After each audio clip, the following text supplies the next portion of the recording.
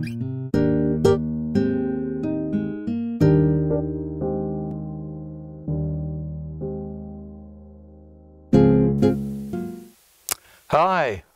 welcome to the services of the Central New Hampshire Seventh-day Adventist Churches. I'm Pastor Cliff Gleason, and I'm the pastor of the Concord Seventh-day Adventist Church and the Laconia Seventh-day Adventist Church. And we're taping here today in the Laconia Church because of the COVID crisis, but we're glad you can tune in and we can get to share the Word of God and study it together. Let's ask the Lord's blessing for our study today. Our loving Father, we're so thankful that you are a God who loves people and you love to speak into our hearts and minds with a beautiful message of your love and salvation. You're always reaching down after us. We appreciate that you take the initiative all the time and in every way. And we're thankful for the blessings that are ours as we walk with you and live with you and open up to you, as we take your word and open it and look into it to find treasures, special gems that reveal to us more of your love and goodness. Guide us now, we pray. May the Holy Spirit be with each one, no matter where each one is, whether at home or at church or at work or in the car, wherever they may be. We know that you can see us all and know us all and love us all. So reach us anew today, we pray in Jesus' name. Amen. Today we're looking again in the book of Philippians, one of Paul's letters that he wrote from prison. We've come up to chapter 4 now, and we're going to be learning about reward and prayer and contentment. So let's dive right in. We come to chapter 4 and verse 1, and I'm going to be reading mainly from the Passion Translation. Sometimes I'll be bringing up the Amplified version, but you'll see on the screen those verses that relate to that. So in the Passion Translation, chapter 4 of Philippians, verse 1, and it reads this way. My dear and precious friends, whom I deeply love, you have truly become my glorious joy and crown of my reward. Now arise in the fullness of your union with our Lord. Now in this passage, let's notice a couple of things. One is he says that you have become, and he's talking about the believers there in Philippi, the church members, people that Paul had worked with and studied with and fellowshiped with. He says, you have truly become my glorious joy and crown of reward. People were important to Paul because people are important to God. Notice he says it's the people that are his reward. We saw when we were studying the book of Ephesians, looking in chapter 1, that we, the people who know and trust God, are God's inheritance. We are what he's looking forward to enjoying forever. People are important to God. Now, for a pastor, our reward is not the salaries that we make or the retirement that we earn or the opportunities to live in different places. Our reward is seeing the people that we minister to grow spiritually and become stronger and stronger followers of Christ and enjoy the fulfillment that comes with being God's people. That's our reward. It's in the people. And what about for church members? Do they have a reward? Well, yes, because they're serving. Church members serve. They serve other members. They serve people in the community. They serve neighbors, even family. And all the people touched by their lives are their reward. Seeing good things happen. Seeing the effectiveness of our service in the lives and hearts and minds of the people that we're serving. And then, of course, there are officers in the church, the elders, the deacons, the deaconesses, the Sabbath school teachers. Their service results in rewards because the Sabbath school teachers, they see the students growing and learning and getting new insights into the Bible. And the elders and the deacons, as they visit, as they assist, they see that people are blessed, whether it's at the worship service or other activities. So, to you who are followers of Christ, I want to say that you contribute to the hearts and lives of other people. You make a difference. You make a difference by God's blessing, His working in you and through you. And there's a reward with people, the people that will enjoy forever in God's eternal kingdom. Now let's go to still in chapter 4, but to verses 2 and 3. And I plead with Euodia and with Syntyche to settle their disagreement and to be restored with one mind in our Lord. I would like my dear friend and burden bearer to help resolve this issue, for both women have diligently labored with me for the prize and helped in spreading the revelation of the gospel, along with Clement and the rest of my co-workers. All of their names are written in the book of life. Now, here he's talking about a dispute, and he's trying to offer some counsel and, in a sense, some correction, saying, let's get these people to settle the dispute, get back together, get reconciled. We might wonder, well, why are these people having a dispute? Why are they, are they church members? Are they people who are fighting? Are they not very nice people? Well, they must be nice people. It says here that they've been co-workers with Paul, and did you see it? Their names are written in the book of life. We say, how can it be? Their names written in the book of life, and they're bickering, and they're having this disagreement and all? Well, they're people. Real people. And real people, we have weaknesses, we have faults, we have deficiencies. Some people have one kind, some have another. For some of us, we have no time for church activities, no time for God, for the Bible. Some are timid. Oh, how can I do this? I can't be a leader. I can't be somebody leading out in any way. Other people, they're just overcommitted to their job or to their hobbies or to their family even. And there's no time left for God and His work and serving Him. So we can have all kinds of weaknesses. But God has strength that is made perfect in weakness.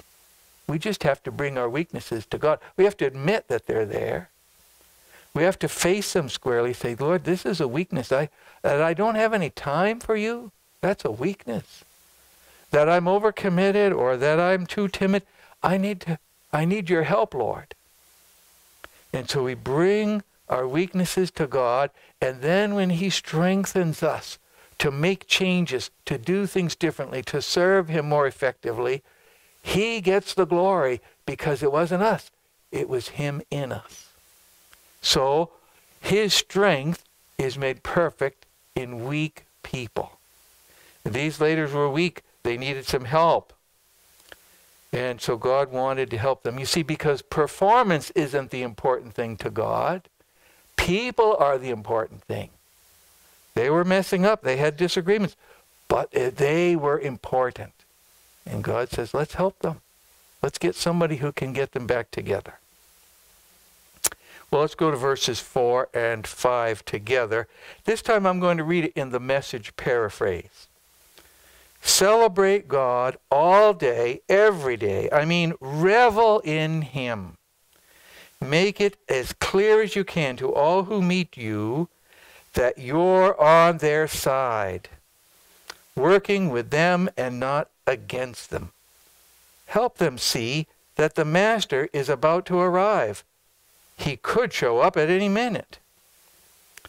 Well, here he's trying to encourage us, if we're believing in God, if we're understanding in God's love, let's revel in it. Let's really enjoy it. Let's take it in and love this understanding of God's goodness. And people will see the difference. They'll notice the peace. They'll notice the joy. They'll notice that there's something different about followers of Christ who are taking this and enjoying this joy. And so it says, go with the people, be on their side. Well, this is the way Jesus did it. This is just the way Jesus did it. If you're a believer in Jesus already, the thing we need to do is follow his example to go out and mingle among people. Jesus didn't sit home reading his Bible 24 hours a day. He didn't go to the synagogue and just pray all the time. He didn't just sit around talking with his friends and with church leaders. No, he went out to where people were hurting, to where people were doing their everyday life, and he met with them and he mingled with them, and he took an interest in what they were interested in. And because he did, people paid attention. People were drawn to him. And then he noticed where their needs were, and he came in and he served them at their point of need. That's something we can do. We need to pay attention. We need to carve out some time from our busy lives to see where are there needs of the people around us, in the neighborhood, in the workplace, in the community, and how can we meet those needs? And God will help us with that. And once we've met their needs, people start to trust us. They start to ask about things. They want to hear what we have to say. And when we can share something, we can tell them our own story and what we've learned about Christ and how the difference that he's made in our lives. And people want to know that, and they want to have that. And we can bid them follow them to Jesus. So once again, people are the important thing to God. Go to be with them. Go to serve them. Mingle with them. Win them. All right, let's go to number 6, verse 6. I'm back in the Passion Translation. It says, don't be pulled in different directions or worried about a thing. Be saturated in prayer throughout the day, offering your faith-filled requests before God with overflowing gratitude. Tell him every detail of your life. Well, this is talking about the problem of worry. That happens to all of us in some form or another. Some people are a little more prone to it, others a little less. But everybody has worries at some point with something. Today, a lot of people are having worries about health issues, the spread of the virus and so on. Also the problems with the economy, people problem with their jobs or with trying to accomplish things with businesses or agencies that are not so easily accessible. And that is a problem. But this says, have your day saturated with prayer. We can turn to God with everything all through the day.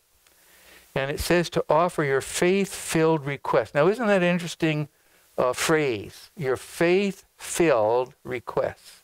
Now, we know about requests. You know, we all have things that we would like. We'd like a better job. We'd like a better home. We'd like to have a nice vacation. We'd like this or that. Or we'd like to help other people. But so that's request. But this is a particular kind of request. It's a faith-filled request. Now, how do we present our request to God as faith-filled requests? That's perhaps the big question here in this particular part of the chapter. Faith-filled requests. Well, it goes on. It says, present faith-filled requests before God with overflowing gratitude. Don't miss that part. That's the key to the faith-filled request. A faith-filled request is a request that we make and we're happy, we're thankful, we're appreciative of the answer that's coming before we even see it. Before we even see it. So we ask for God for help with a certain thing, and we say, Lord, I'm putting it in your hands, and because I know who you are and how dependable you are, how you have so many promises for us, and you fulfill those promises, I'm putting this in your hands, and thank you for the answer that you already have planned for me, and that you will work out at the right time in the right way. You see, that's gratitude. That's being thankful. That's being appreciative. And we're being appreciative ahead of time. In fact, God says, before you call on me, I will answer. And sometimes we get the answers before we even start to pray. But most of the time, God wants us to pray in a way that will expand our faith. And that is that we don't see the answer right away, but we're thanking God before we see it. And then when we see it, then our faith is growing and stronger. So overflowing gratitude. And that brings us to praise. You see, when we believe that God is going to answer us, and we're thanking Him for the answer, then we can go a step further and praise Him and say, Lord, you are so dependable. You are so strong. You're able to do this. You are so loving that you've already thought of it for me before I even asked for it. And we can go on talking about the different qualities that we see in God that relate to whatever the request is. And when we talk to Him about those qualities and those powers that He has, that's praise. And that really makes a big blessing on us, and it adds power to our prayers. Now we come to verse 7. Then God's wonderful peace that transcends human understanding will make the answers known to you through Jesus Christ. Now here it says, then. Now that's a big little word. Then God's wonderful peace will help us. The peace comes only if something happens before the then. God's promises are conditional. Just about every promise you can think of in the Bible, there's some kind of a condition with it. Now in this case, the condition is in the previous verse, verse 6. It's when we have saturated prayer throughout the day, we have faith-filled requests that include overflowing gratitude and praise. When we're praying with gratitude and praise, then we have the peace. That's when the peace comes. So we fulfill the condition and the peace comes. And then we have understanding. Then we can see the answers developing, and we can understand how God works much better. So God's promises are conditional. If we have no prayer for things, then we have no peace. That's this verse 7. In the Message paraphrase, it puts it this way for verses 6 and 7. Don't fret or worry. Instead of worrying, pray.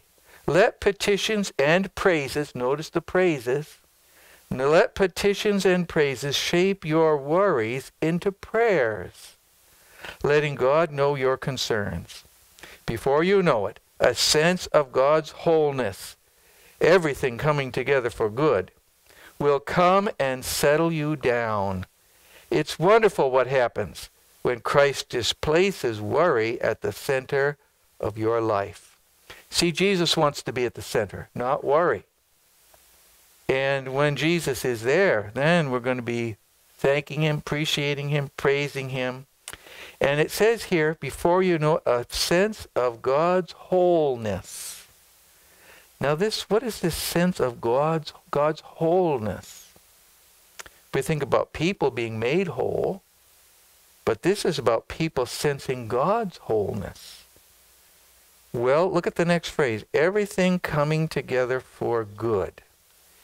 You see, God's wholeness is God's, we use the term sovereignty. That means God is over everything. His authority is whole. It's over the whole world. It's over the whole universe. And God, in that sovereignty, in His ability to influence things, influence situations and people, and to overcome problems. And that sovereignty, that authority God uses to work in our lives to make all the different things, whether they seem good or whether they seem bad to us, but He can take those things and make them work into something good as He pulls it all together. So we see God's wholeness. He has the whole picture in mind for us, not just a little piece of it. That's all we can see. We see little pieces, and we get concerned when those little pieces aren't working out the way we think they should. But as we put it in God's hands, He takes all the pieces and He makes them work together for something really good. And it might not just be for us. He might be really working something good through our situation for somebody else. Now that'd be okay, wouldn't it? Wouldn't it be okay if God works with somebody else to give them a blessing? Sure, that's good. Well, verse 9, we're going to see this again where he says, who makes everything work together. It sounds a lot like what Paul said in Romans chapter 8, verse 28, where it says that God can work all things together for good. And so Paul likes this idea. He mentions it these several times, and it's something important for us to take into consider, especially when bad things are happening in the world, and it looks like things are going to be really tough for us in one form or another, whether it's with this crisis or another one that's coming or something you've already been through. We can see, if we keep looking, keep trusting God, and keep putting it in his hands, we can see how he makes it work together for good. Now verse 8 says, so keep your thoughts continually fixed on all that is authentic and real, honorable and admirable, beautiful and respectful, pure and holy, merciful and kind. And fasten your thoughts on every glorious work of God, praising him always. Now, this verse I've heard several times referred to in sermons or books or whatever, and it talks about how our world is filled with a lot of selfishness and pride and evil and violence and trouble and horrific things. And the encouragement here is to not get caught up with putting our thoughts on all that all the time. Somebody said, if you listen to the news 24 hours a day, you'll go crazy. Well, there's some truth to that. We've got to hear some good things. We've got to hear some positive things. We've got to get focused on what's real. And what's real is what's lasting. The things of this world aren't lasting. No matter how good your life is, no matter how much you have of the world's fine things, they are not lasting. Even the millionaire, the billionaire, comes to the end of his life and he can't hold on to it. He can't take it to the grave with him.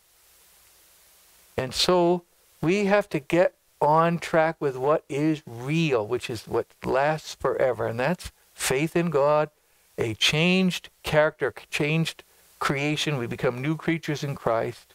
Other people, we can take them. They'll be going to heaven too, the ones who accept God's love and goodness. That's what's real. And so he says, get focused on that. Get focused on God's desire and plan and ability and effectiveness in winning people for an eternal kingdom.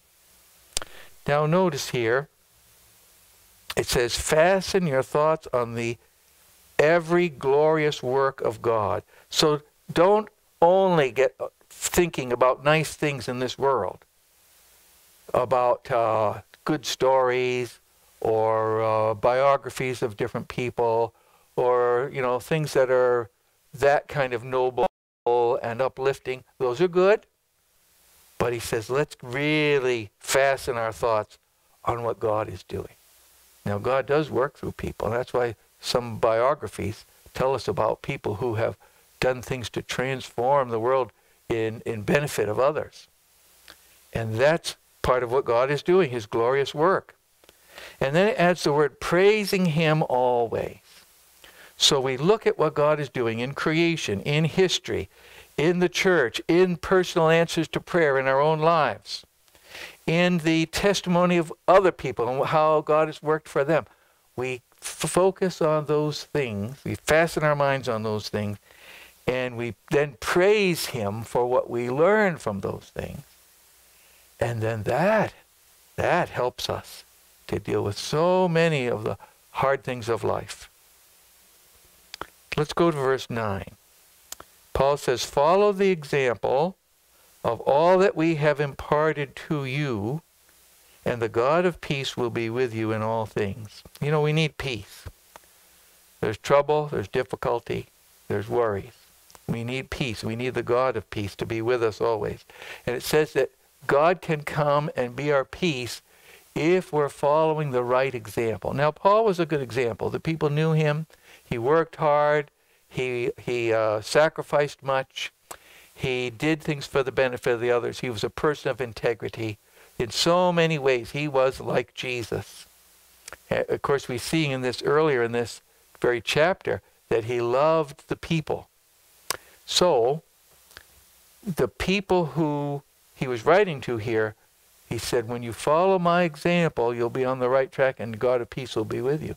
Well, who's the example to you? Do you have an example in your life? Do you have a good example? Now, that's one of the reasons why we have the Bible, because the Bible provides for us many good examples that we can read their lives. The story of Abraham and Isaac and Jacob and Joseph. Excellent examples. The story of Daniel, David, and especially Jesus, and then his disciples. All these good examples. We've got to follow the example. We've got to appreciate the examples.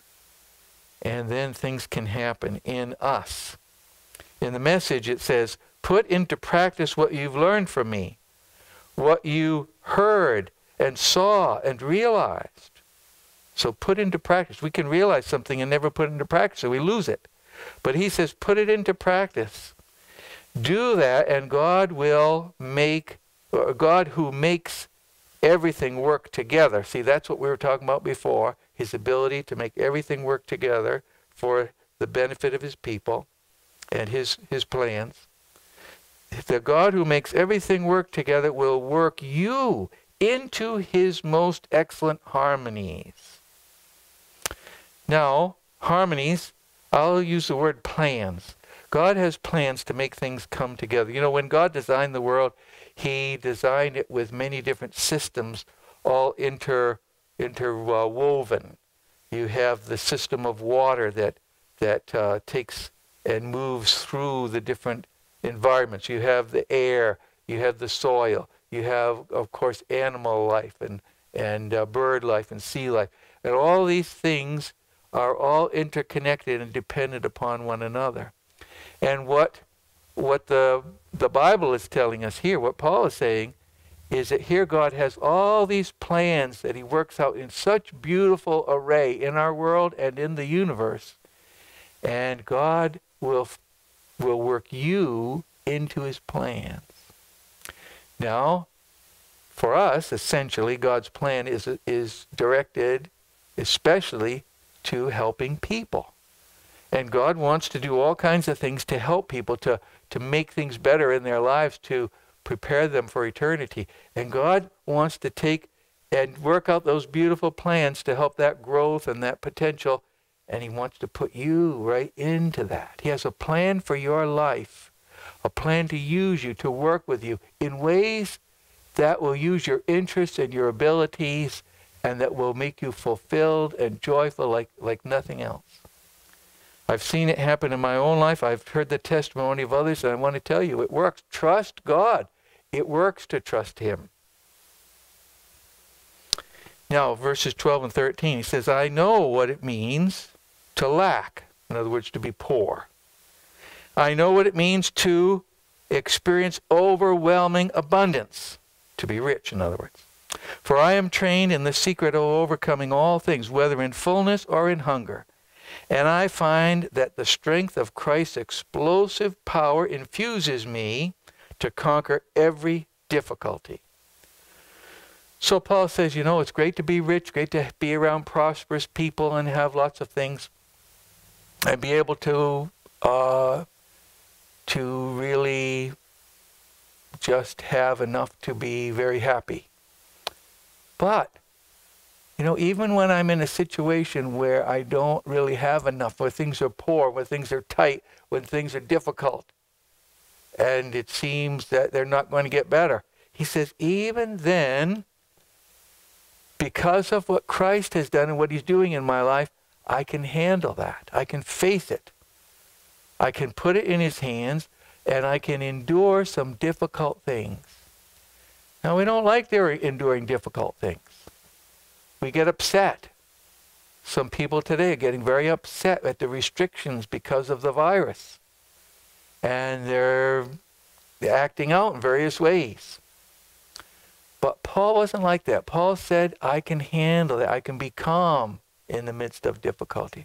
I can let the difficulty happen and move ahead.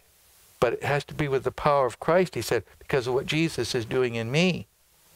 In the Message, it says it this way: whatever I have, whatever I am, I can make it through anything in the one who makes me who I am.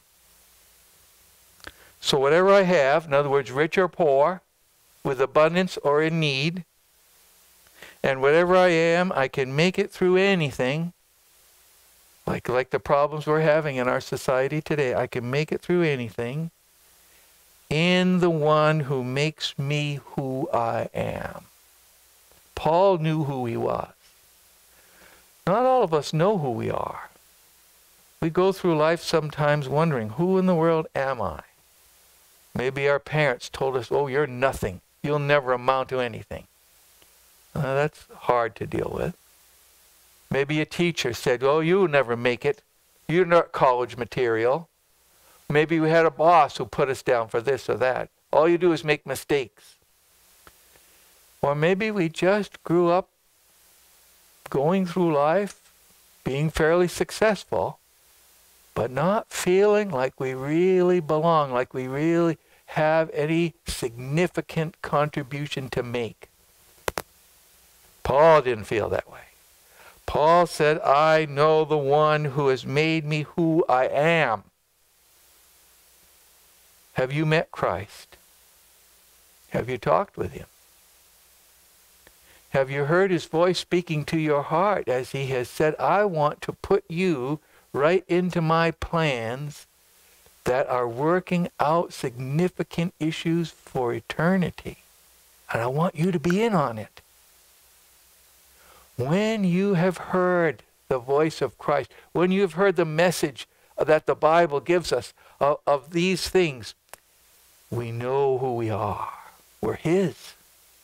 We're his creation. We're his children. We're his believers. We're his servants. We're the ones he's going to honor for eternity.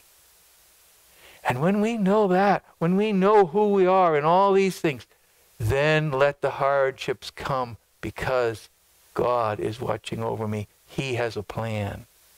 He has not forsaken me. He'll be with me. And he'll take me through this valley of darkness. It makes a difference if we know who we are. Paul said it in Romans chapter 12, verse 2. He said, be transformed by the renewing of your mind. Knowing the truth about God and how he relates to us changes us. It renews our minds, and we have powers we never had before, powers to deal with difficulties and the troubles and trials of life. And I'm talking about things in the home. Things in the home can be the most difficult, the most challenging. But God can help us in the home. He can give us patience in the home. He can give us understanding. He can give us compassion. He can help us see things from the other person's perspective, whether it's our spouse or our children, because we know who we are. We're God's. And we get to see as God sees. We get to enjoy people and see that people are the important thing. And we want to help them. We want to understand them and help them. Verse 14. It says, You've so graciously provided for my essential needs during this season of difficulty. Now, I don't know if you're in a season of difficulty right now. Of course, basically everybody is. But some have more difficulty than others. Some are losing their jobs. Some haven't been paid in a long time. Some are risking losing their homes or their cars. And they don't know what they're going to do. They don't see an end in sight particularly. And you're facing a season of difficulty.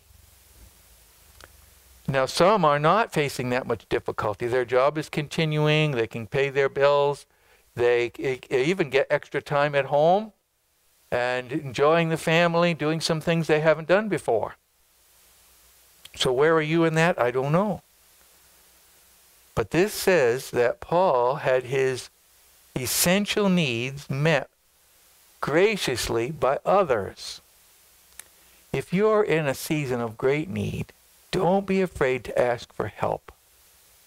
God is blessing other people so that they can share their blessing with you. If someone offers you help, receive it gladly, thankfully. Thank them and thank God.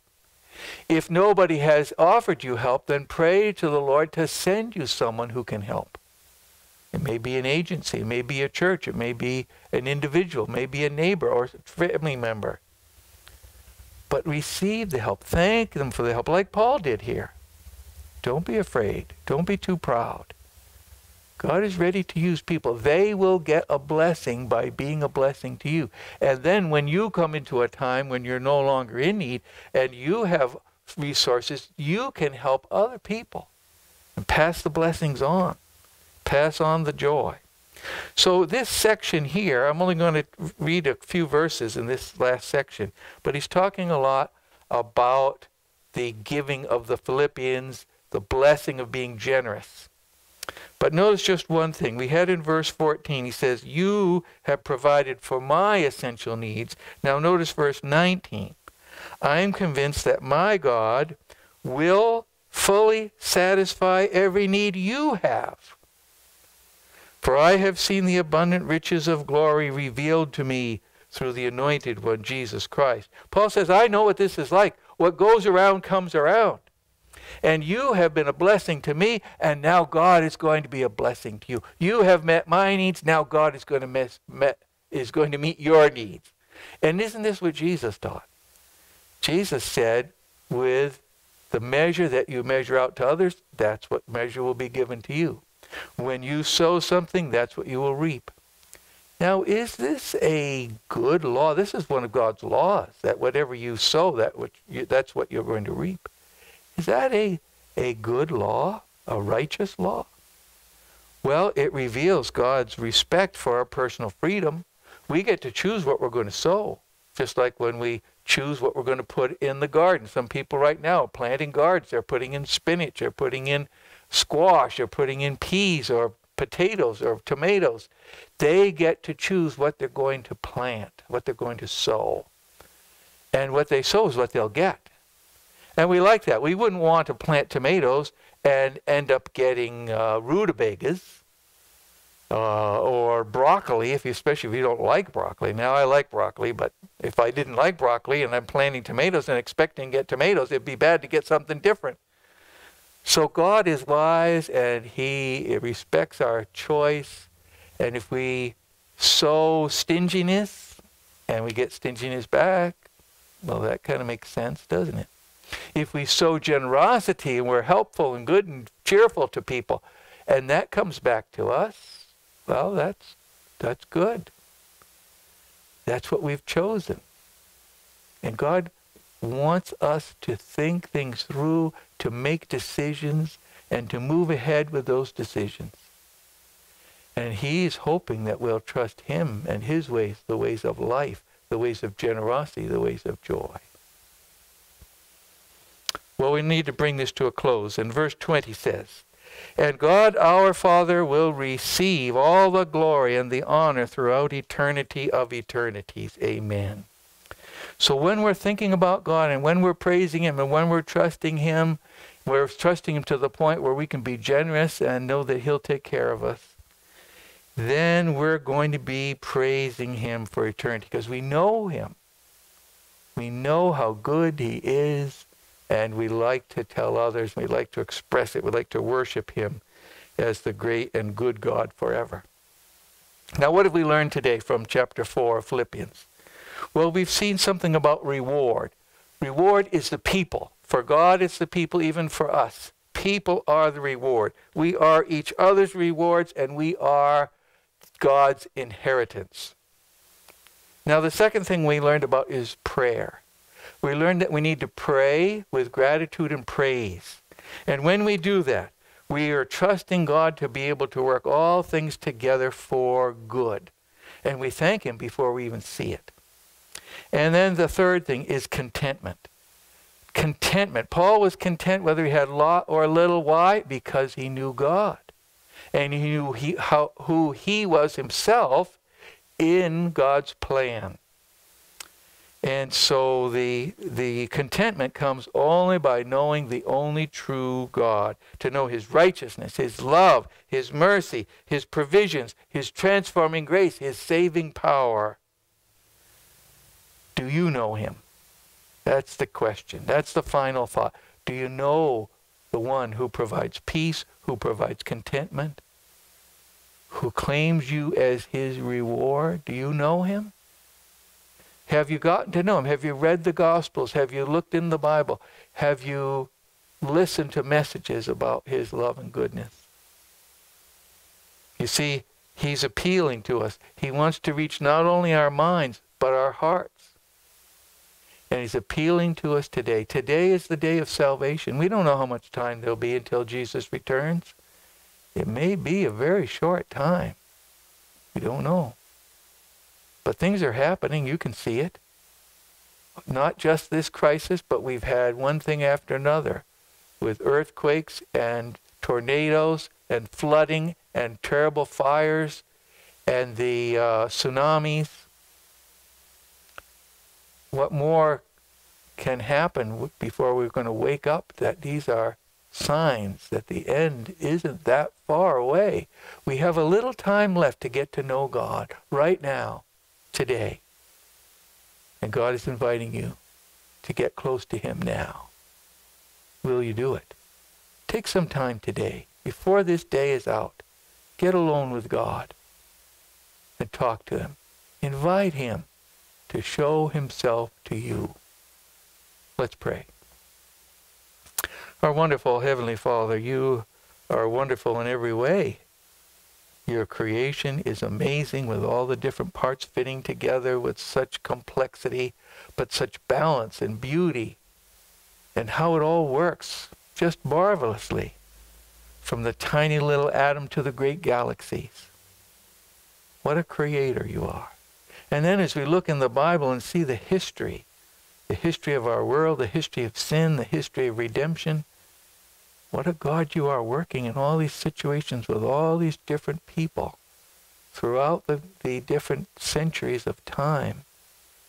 And now today, hearing our prayers, answering them, and drawing us to yourself, showing us how good you are, how much you love us, and how, as we fit into your plan through faith, through trusting you, knowing you, how our lives can make a difference. We can know who we are in you. So keep on working with us, drawing us to yourself. And Lord, if there's someone listening today who hasn't yet made a decision to put you first in his or her life, help them to make that decision today, before the day is out. I pray it in Jesus' name. Amen. Well, thank you for being with us. It's been a joy to open up the Bible with you once again. And again, we're looking forward to the time when our churches will be open for services and you can come and enjoy us. And I hope you'll turn in to the viewing of the Hope Awakens programs from the It Is Written television ministry. You can get it on YouTube, or you can go to their website for It Is Written and Hope Awakens. And we have a few more meetings there, and you can find the previous meetings that you've missed and enjoy it very much with John Bradshaw teaching the material. Well, God bless you, and in every way, bye for now.